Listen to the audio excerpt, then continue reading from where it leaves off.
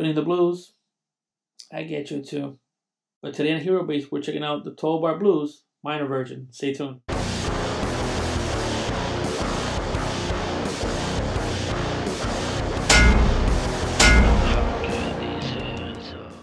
What is up, guys? Welcome to Hero Bass, the place where we talk about bass gear, music, related topics. My name is Norb, and I hope you guys are doing awesomely well. In today's episode, we're going to go straight to it, and we're going to be talking about the 12-bar blues in the minor form. 12-bar blues, if you haven't seen my other video, the 12-bar blues is right over there.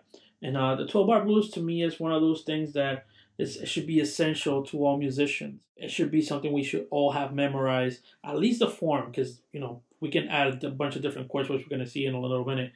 But we can do so much with a 12-bar blues, it's not even funny. For today, I'm going to teach you a 12-bar blues, and then we're going to spice it up a little bit, switching some of the chords, adding some jazz stuff to it, some 251s, which, if you haven't noticed, we also talk about the 251 right over here. We're going to go over 12-bar blues, a minor version, and we're going to talk about it, and we're going to go over chords and some stuff.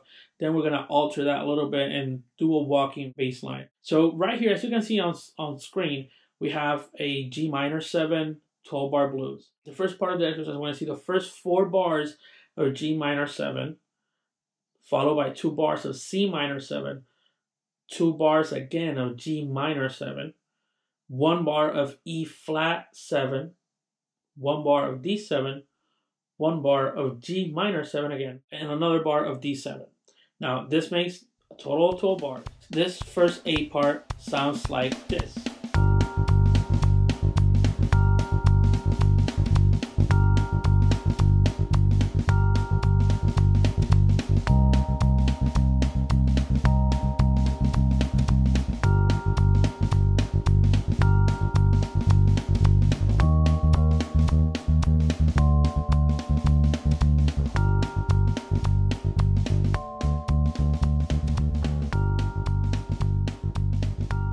After listening to our first example, let's move along to our second one, but this one is a little bit different. The walking bass line, you guys are going to see it here. There's also a downloadable document right over here. You can go to herobass.com.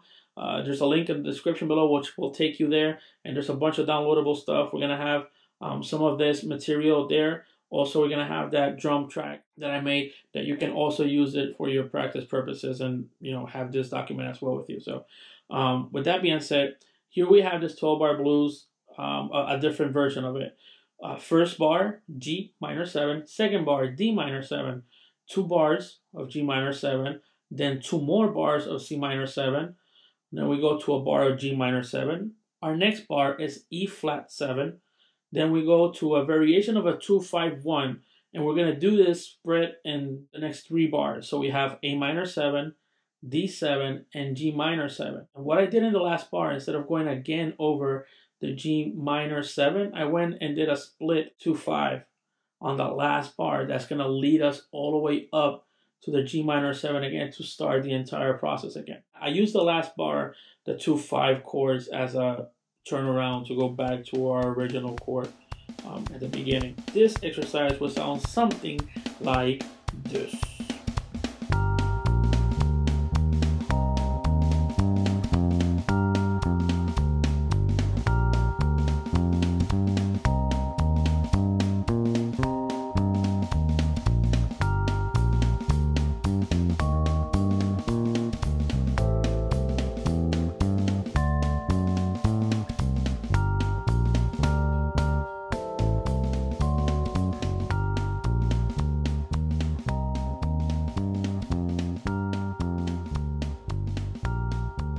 As you can see, you can take a 12-bar blues and start adding little elements to just make it pop and make it sound different and make it more difficult, if you want to call it like that, or more interesting. Spice it up a little bit.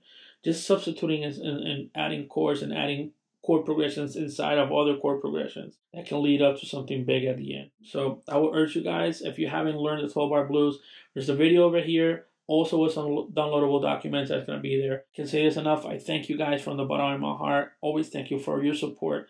And I wanted to say thank you. So, and again, what I'm trying to do is give you guys tools that you can use to take your bass playing to the next level. So if you like videos like this, please hit us with a like, subscribe to the channel.